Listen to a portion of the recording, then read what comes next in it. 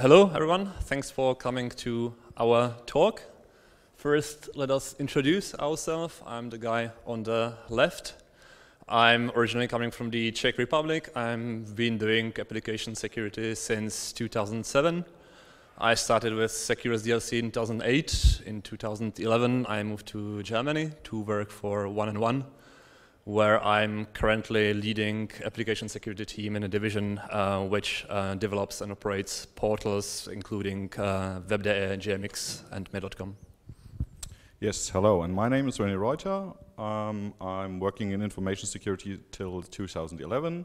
I worked together with Daniel at 1&1 and left 1&1 in March, but we are still working together for the project we are going to show you today.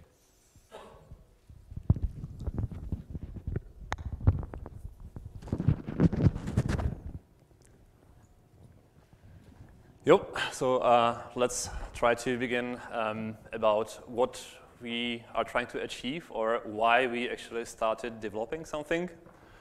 If you test applications yourself for security, you probably experienced the situation that you test one application, you find quite a lot of low-hanging fruits like missing HTTP headers,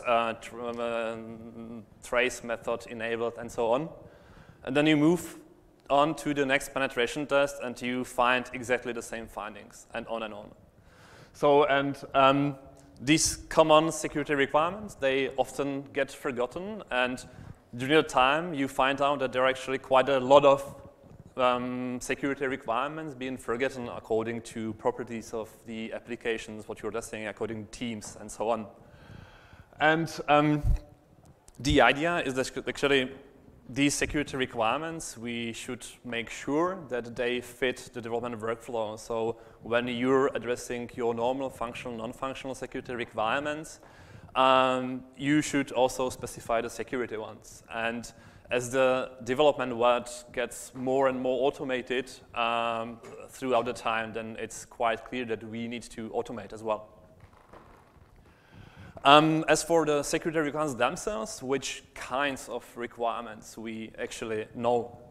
So the first one are quite, the first type is quite obvious. These are something like security properties of the system you're just building. So things like you're using prepared statements instead of SQL concatenation, or you're setting HTTP headers, and so on. But the second thing, what is actually security requirement for us, are certain lifecycle activities. So if you are building an artifact, let's say, or an application, you should make sure that you follow certain procedures. And what these two things have in common is that if you work with some kind of ticketing system like Jira, for instance, then in the end of the day, both of these types of requirements land in the same ticket systems, but most probably in different ticket queues. So let's say if your security team has its own ticket queue where are things like do a pen test for me, add this artifact to our vulnerability management, and so on. And on the other hand, you have a dev queue where you say, okay, set these HTTP headers, or your ops queue, and so on. And when we began with SDLC at 1&1, basically the first thing I did was that I took ASVS, awesome projects, and then I went to developers because they asked me, okay, I'm developing a new application, so what should I make sure that I don't forget?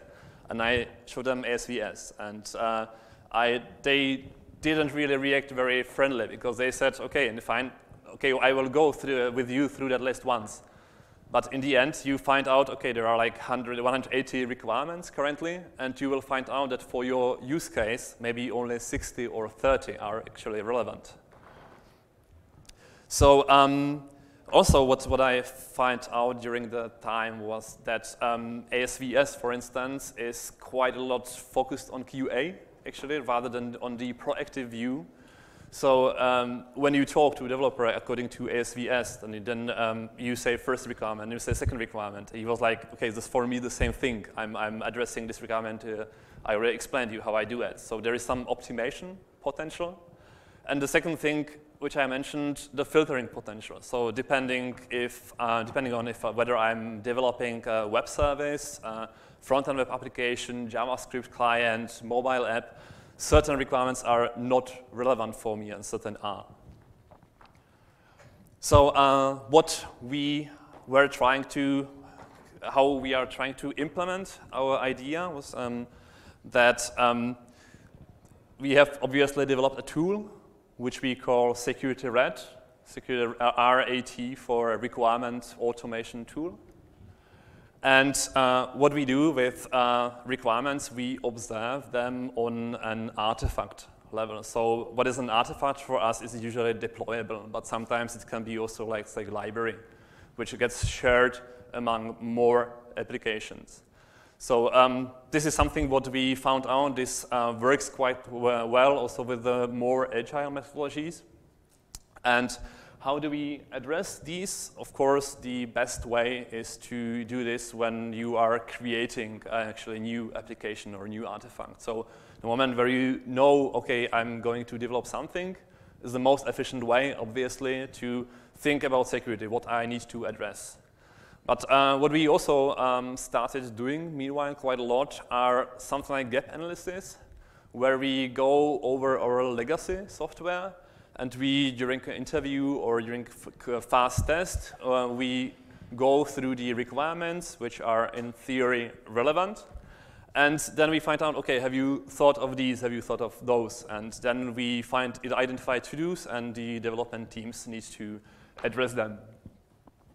Regarding the workflow, how does it work? So we have here our tool, and we have some security role. In our organization, we call this security role a security mentor, and we have one security mentor per development team.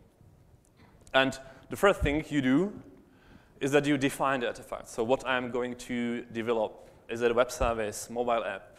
Is it critical piece of software? How does the authentication work? Does it have session management? Is this internally, externally available?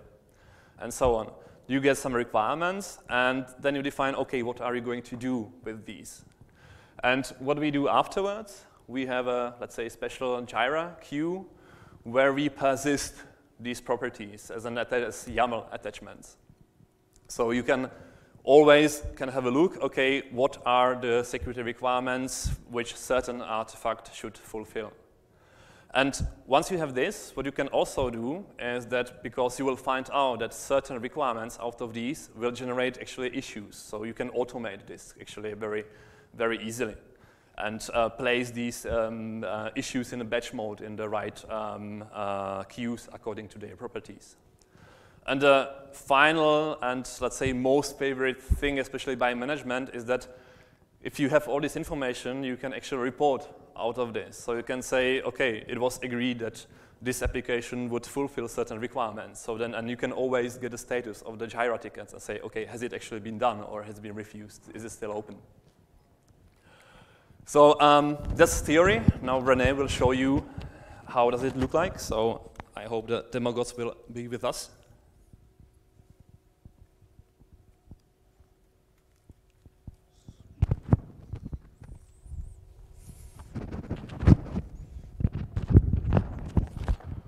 Hopefully everybody can hear me now. I have to apologize that I do not stand in front of you. This is because the duplicate mode of the presenter is not working. We have to use the extended mode. This is why I have to look up when I show the demo. Also, I'm going to show a live internet demo. You know all Murphy's Law. So I'm kindly asking you to not use the Wi-Fi at the moment. Okay, let's have a look at our tool. So this is our tool. I just do a reload. Oh, no, this is not our tool. So here it is. At the moment, we are using CAST to authenticate. On the server is running OpenCAST from Aperero, and I already authenticated against this, and my role currently has the admin role. But there are also user roles you can have, but I'm at the moment an admin. So what I do at the beginning, I say I want to define a new artifact as an example. As Daniel already told, we have a lot of filtering possibilities. So let's say it's a new cool tool.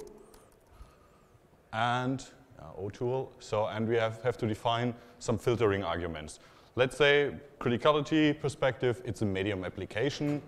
Artifact type, it's a front-end application. And authentication will be done via a single sign-on client or centralized. If you do not know what kind of types these are, we always provide help with a tooltip where everything is explained what's behind it. So if someone does not understand the concept behind it. So let's assume we are going to have a single sign-on client. Session management will be done via session IDs. And reachability from our front-end application is externally, it's not internally. At least we have to specify the implementation type. Currently we have 3 types we can specify. Internal means the application is internally developed and internally hosted. External means the application is developed by an external vendor but is hosted internally. And cloud means externally developed and externally hosted. So for this use case, we are choosing internal developed. Just hit generate, and the tool will automatically find the requirements which fit to those kind of filters. At the moment, we have 51 requirements found. And what you see here is a short name for a requirement, a description for a requirement, more information where you can find more deep information about the requirement. Next column is motivation. So why should you do that security requirement? And we have a so-called status column, in this case, strategy. Strategy means for every requirement, the customer has to say if he fulfills the requirement. He can either say it's a task, so we have to do it because it's currently missing. Implicit means some third-party framework do this for us. Refused means we're not going to do this. Clarify means actually we are not sure at the moment. We have to check back with some local experts if this requirement is met in our artifact or not. And irrelevant means, okay, this is completely out of scope and doesn't fit in our application. As Daniel mentioned, the first category here is lifecycle. Those are all the lifecycle requirements, like appoint a security mentor role. And if we scroll down a bit, stuff like perform and document a penetration test. So all lifecycle requirements. After that, there are technical requirements, which are mainly focused for the developers. So let's scroll down a bit. I do not want to show you everything, stuff like that. Session IDs are transferred in cookies only. You can get some information for the developers with Markdown, so they can easily understand what's in that requirement, what are the stuff I have to do as a developer. So, and you would go through that list of requirements with a lead architect and a lead developer of that artifact and comment in the comment phase, okay, is it relevant? Yeah, it's relevant, but we are not sure. We have to clarify that. So let's say clarify to be done.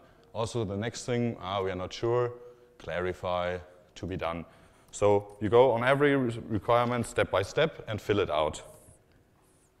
So in the end, what you can also see, it's 51 requirements, might be a lot of requirements, and it will destroy the developer if he sees it first. So you have the possibility here to filter in the tool.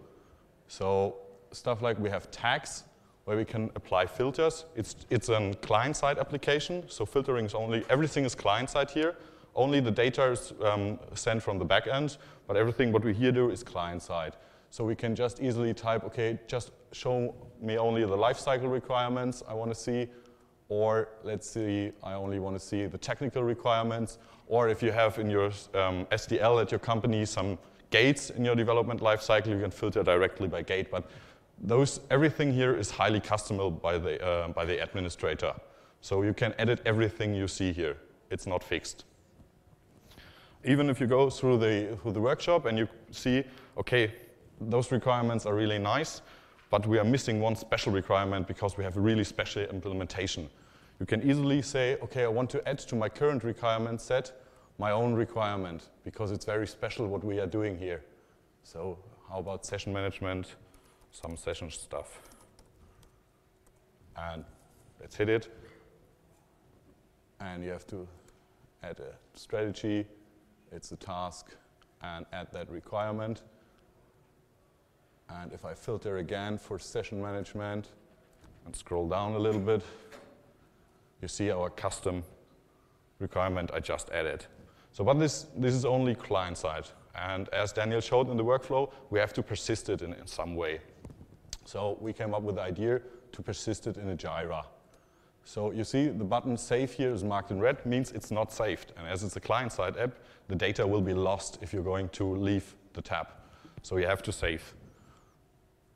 So for that, we have a running Jira here. I just copy the URL. And so what I can specify here, I can specify a ticket or a queue. If I specify a ticket, it will be directly imported into the ticket. If I specify a queue, a new ticket will be created for that.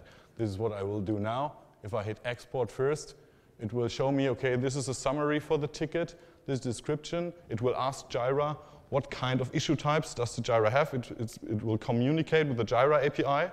And you can say, okay, this is a new artifact. Let's say it's a task, and go on export.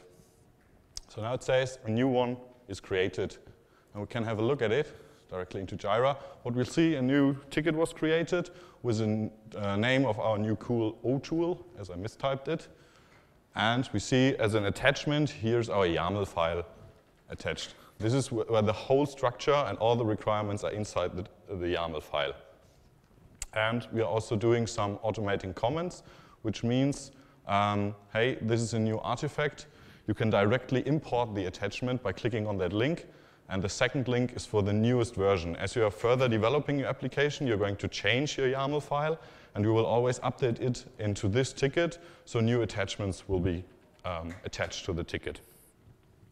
So let's import it again by just clicking the link.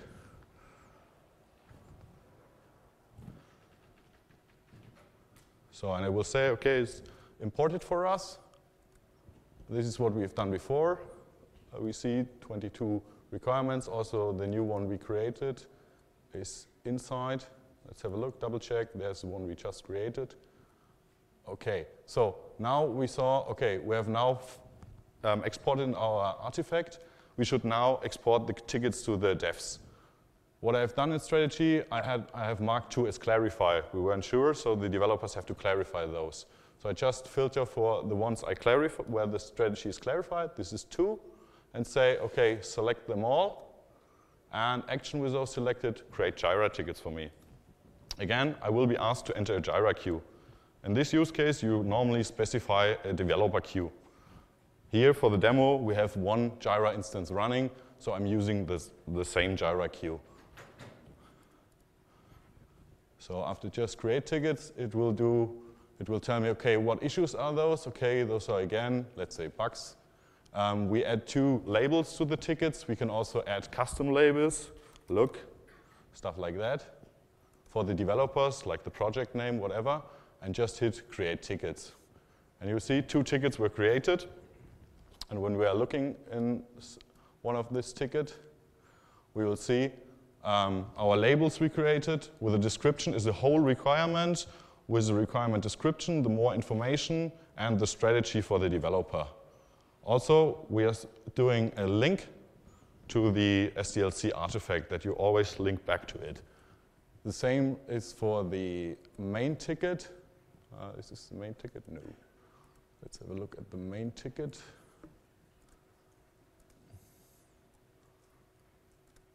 This is the main artifact ticket. And here we will also see the new tickets were created.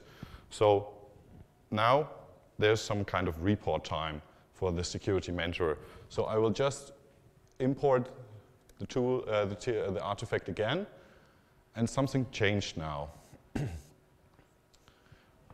First of all, I see I can now select which version I want to import.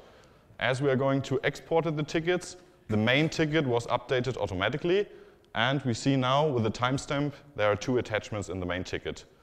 So I can select the newest, as this is a change with the developer tickets, and import that. And if I filter again for the clarify one, I see here status. And this is the status of the Jira ticket. So it asks the Jira queue, what is the status of this ticket? So here the security mentor easily sees, is there something marked as won't fix? Is there something marked as resolved? Or do I have to do something because the developers, there's a long open ticket.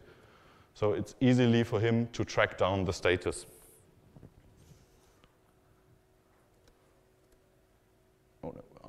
here is my filter. Also, let's assume you're in a workshop with the guys, and you say, okay, the description is really nice from that requirement, but I do not like the more information. I do not understand that sentence. How to do that? There's an easily feedback button here where you can click, and you will see the description and everything, and there's a suggestion you can give back to the admin of the tool and say, please change wording, something like that. And if I click on submit, in the admin specified Jira queue, a ticket will be opened and will say someone asked for a change for a security requirement. And as admin, you can now decide to change it or not if you want. Also, at the start, we defined the filters we see here, like medium, front-end applications, single sign-on, session IDs externally. But sometimes you may have decided wrong in the beginning. So how about now? Let's say it's not a medium criticality app anymore. Instead, it's a high. So criticality changed. So you can do that without any problems. Just hit generate. It will ask the backend again for the requirements, and it will come up with a just modal and saying, okay, the change was successful, and to your current requirement set, null were updated, but 9 new requirements were added to your current requirement set.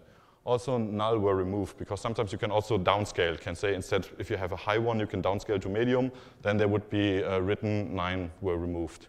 So there were 9 added at the stuff. Also, what's also possible, requirements, security requirements shouldn't be fixed. They should live. They should change over time, because there's always constant new vectors, constant new attacks. So, but we're on a client-side app. So if the customer defined this kind of set and the project is running for 2 years, he's working 2 years with those kind of requirements. That shouldn't be the case. So let's draw here something. I'm an admin, and this is a simple CRUD interface we have for the backend. And here's my security requirement, appoint the security mentor role, and let's change it, just add something like foobar to it.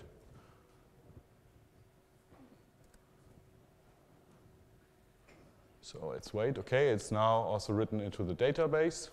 I can kill those tabs now. And where is my main ticket? And up here, 26. So, and let's import it again. I'll just click on the link, import it again.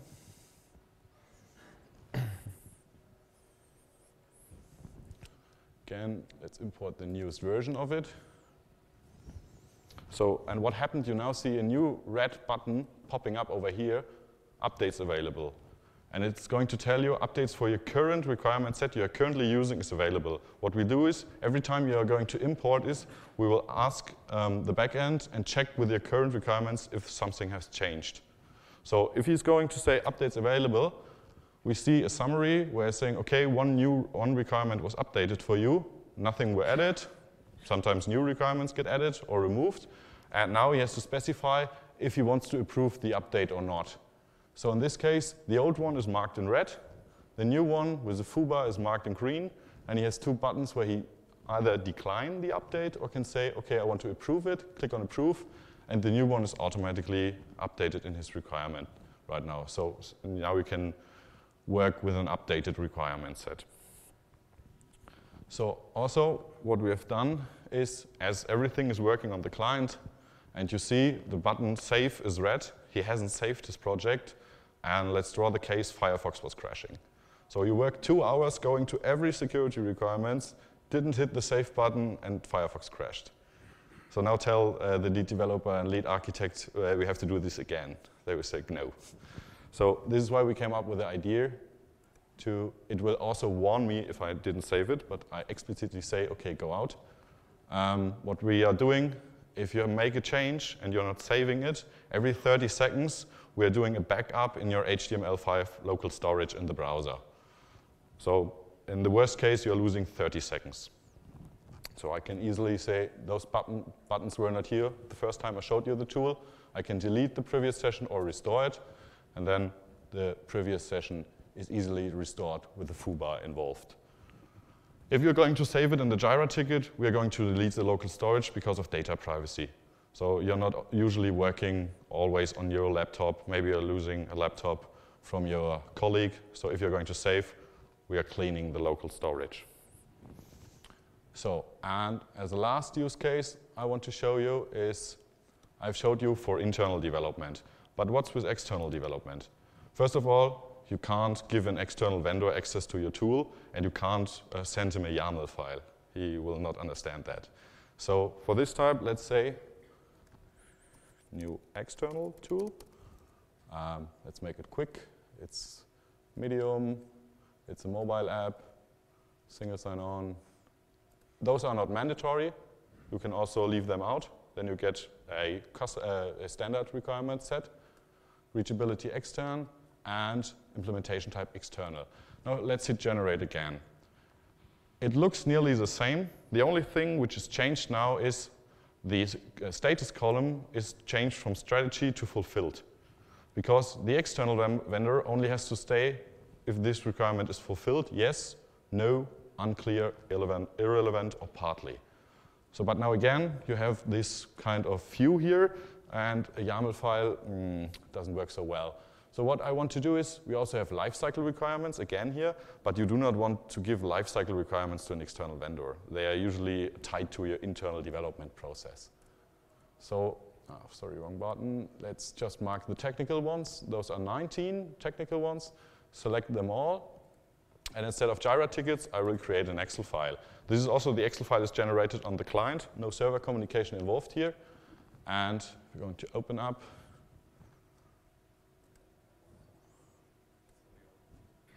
Yeah, sorry, it's on my screen here. So let's move that across. We have an Excel file with the requirements, with the motivation, and also here with the drop-down where he has to say what he has to fill out here. And he now commented it and will send it back to you. This is how you should address security requirements with an external vendor. You should not give him access to your internal tool. Yeah, and switch back. In the end, this was it for the demo. Those are the use cases for our tool. I will do further with the slides. We'll go on. Yeah.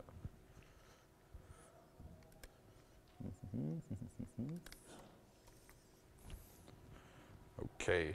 For me, the part is just to talk a little bit about the internals, about the tool. What is a tool? The tool is a so-called JHipster, is the underlying framework. JHipster is just a Geoman generator used to create Spring Boot and AngularJS apps. You can easily scaffold an app. So the admin interface I've shown you, that simple CRUD interface, it was just easily scaffolded after we draw the data scheme. And I want to tell you a little bit about the data scheme because we programmed Security Red very generic. So you can do whatever you want with the requirements. Also the columns you saw, the names, stuff like that, you can easily customize that as an admin. So first of all, we have our requirement skeleton. This is a security requirement like written, you need to use a brute force protection. Tied to a requirement skeleton is always a requirement category. For brute force, it's authentication. Also, you saw the collections, and every collection has a category. So for a requirement has a collection category criticality, and you can select a low here. Also, I showed you the tags, like lifecycle, technical, and some gates in your development lifecycle. This one is technical tag, and the tag category it's in requirement. Also, you can add some optional columns. This is more information, where you can give the developer more information about the security requirement. Also, you saw the status column for internal development. This is called strategy, but you can name it whatever you like. For external, we called it fulfilled. And you have an implementation type, which is tied to a requirement skeleton, if it's internally or externally or both. And what you can also customize, what I didn't show you, is you can add to an optional column, like more information, so-called alternative sets. What are alternative sets? You can easily extend the more information with patterns. you saw that we used Markdown. So let's say you are mainly using Java applications, so you can add directly as an alternative set Java code to more information. So, and when you generate the requirements, you will see in more information directly you can select Java or any program language you want to specify and can show the developer some best practices in Java, stuff like that, which is also going to be exported and will be shown to him so he can easily adopt that. At least for the data scheme. Also, the ticket system integration I showed you with Jira. What do you need for that? Really hard is course, because you need to add course header. Usually you can't communicate with the Jira REST API without course headers because the same origin policy of the browser would kick in. So you need to add course headers for your ticket system. Otherwise, Security Red can't communicate with the API because Security Red inherits also the user rights. So if you're not allowed to create a ticket in the queue, Security Red is not able to do that because it's doing it with your rights you have. Also, you need to allow get and post for the ticket queue. And as a last thing, or not last thing, and Daniel will finish after set, the requirement set you can start from scratch. You can define all your requirements by yourself, or you can use the default one we are going to provide, and which the one I've showed you here. We provide that as a MySQL dump. This requirement set is mainly focused on web development and mobile applications. So we have released the tool I've just showed you on GitHub 2 or 3 weeks ago, and currently it's 2 projects, Security Red, the actual tool itself I showed you, and security requirements. This is the default requirement sets, which you can just dump into your MySQL database to have the requirements I have shown here. So, and for the last 10 minutes, I will hand over to Daniel.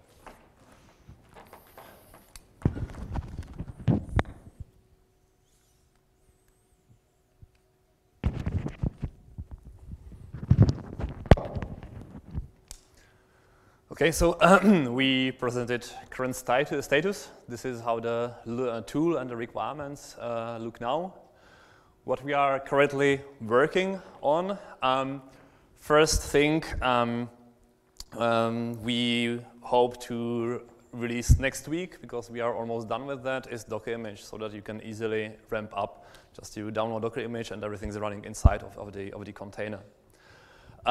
Next thing we are working on is actually own user management, because right now Security Red uses CAS, because that's something what we use. And this is actually, on one side, this is cool, because CAS is pretty robust, and it means, okay, you can just easily bind Security Red to your environment if you're using CAS inside it. If you don't use CAS, this is a bit pain in the ass to configure it and get it running quickly. So we are hoping to solve that during summer. And last thing, obviously, as every developer, we focus more on development rather than documentation. So next current task also for us is to create things like GitHub pages and so on, in order for people to make it easier to ramp up.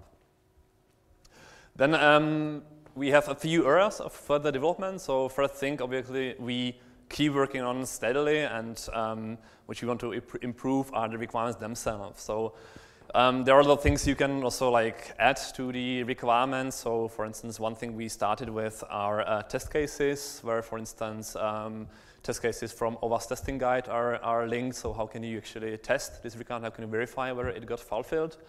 You can, we don't, in the moment, use the alternative sets. So Java patterns, framework patterns, and so on, telling you how to solve this. So this will be next era. Parameterization of the requirements. So you've seen a couple of tags, but there are actually a lot of possibilities. How, for instance, can I test it with a white box tool, black box tool, and so on, so that every role in your development process can actually filter what they need. And what we are working all the time on is that we sometimes, after we do pen test and we find out, okay, something was actually not covered, we add a requirement. But at the same time, we want to prevent that we have too many of the requirements. So we are still, if we, for instance, have a requirement which has not been relevant for last year or so, then we kick it out because it makes us slower and it obviously doesn't bring anything. So this is the balance we are trying to achieve continuously, basically. And next thing, but that would be for the next version, we want to also do some changes to the data scheme so that it gets a bit more flexible, because we also got asked, meanwhile, by quite a lot of stakeholders in our company who asked, okay, I would really like to use it, for instance, not only for security, but for our processes, so in order to make it even a bit more universal. Next area of interest is integration. So for instance, we integrated the Jira because we use it and that's it. But obviously not everyone uses Jira, so we want to support a different ticketing system, obviously. Next idea is that maybe it doesn't work for everyone, that you store, for instance, these YAML files in a queue, but you want to attach this file to your technical concept, or you maybe even want to generate your security documentation according in your wiki. So that will be next area, and one thing for us, which we are looking into, is connecting this to some testing either tools or scripts in order for the developers to be able to say, okay, I think I've implemented this, so verify this requirement if it's now okay. So obviously this will be rather easy for things like HTTP headers, rather complicated for things like, for instance, cross-site sifting. And obviously for the moment, there are actually 3 of us working on the tool. So it's Rene, it's me, and then it's my working student, who's also, to be honest, doing most of the work right now. But we obviously would like to bring this tool into the security community for people, of course, to use it, but if possible also to contribute it. And some areas what is interesting for us are requirements. Right now we are a lot on the, let's say, in the web application development area, but there is like embedded, there is anything. So these like your custom requirement sets which work for you, or enhancement of requirement sets are interesting to us.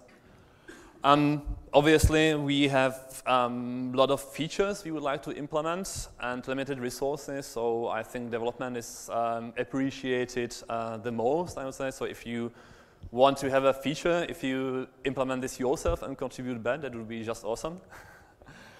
And right now, we have tried to run this application in a couple of different environments. We always find some tweaks we need to work on, so even like test reports, if something is or is not working for you, are helpful. And if you really don't want to get your hands dirty, then at least tell us what is interesting for you, how would you like to use the tool, because we might say, okay, this is actually interesting for us as well, and we will develop it ourselves.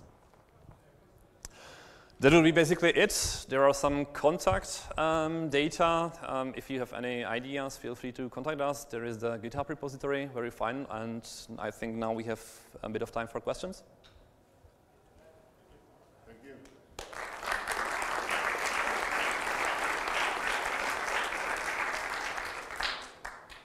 Any questions? What are the different roles you have in terms of accessing the console? You have admin, regular users. Is it flexible that you can manage different roles? So the question was how our user management looks like. So for the moment, we have 2 roles defined in database scheme, and there is the admin role, which can alter the requirements, do also some configuration, and then there is basically any user who is authenticated by CAS is like something what we call front-end user, and front-end user is only allowed to generate requirements on his client and store it somewhere in Jira according to his rights, but is not able to modify anything on security red.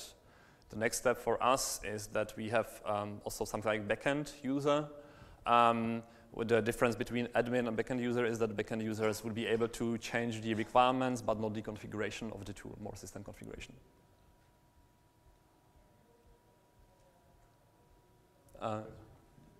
Yeah, sorry. Let's see. What is the effort to add new requirements? Is it also to have an UI or it's database manipulation? No, maybe, so the question was, what is the effort to add new requirements? Maybe you can show on the demo in the CRUD interface. It's basically, as Rene mentioned, we generated with the Japster CRUD interface and edited a bit. So it's pretty normal, like create thing where you say, okay, you want to create depending on what you want to create according to the data scheme which Rene presented. So this is it. You can just. Oh, sorry. This is actually just the easy CRUD interface. You can select the category. If you want to add a new category, you have to go to requirement category and add there a new category. But if it's going to fit in a category you already have, like session management, it's easily just a short name. It's kind of ID. Let's say SM0 or whatever, 999. A description, so just fill it out. Show order actually means how it's going to be sorted. So is it the first one in the category, or is it the last one, or in the middle? It's just for filtering also a little bit. Universal ID you can provide. You don't need to provide it. We don't use it at the moment. It's more for future releases if you're going to need it. Only thing is active and non-active means you're going to keep this requirement active, so the actual front-end user will receive it, or you can just store it in the back-end, but it's not active, means the front-end user doesn't see it. So active, and now we have to apply the attacks. We have, so let's say it's a technical, which is requirement owner is security mentor. You do not have to specify here everything. And now to the collections. This is what you already saw when clicking on a new artifact. So let's say this is a low requirement from criticality. For front-end applications, you don't have to specify that, either not set. For externally, and you can also multi-select if you want. You do not have to do single selects here. If you have more, and actually just hit save, and that's it to add a new requirement in the backend. So you can search for it.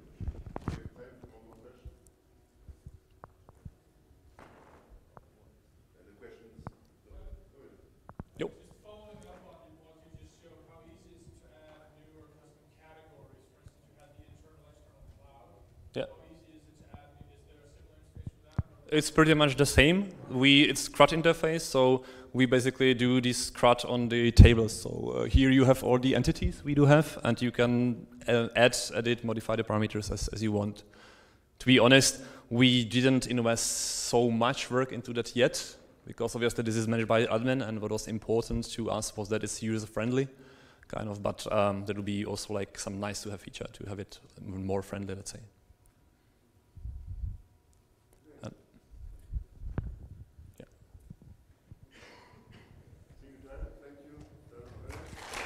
Thank you very much.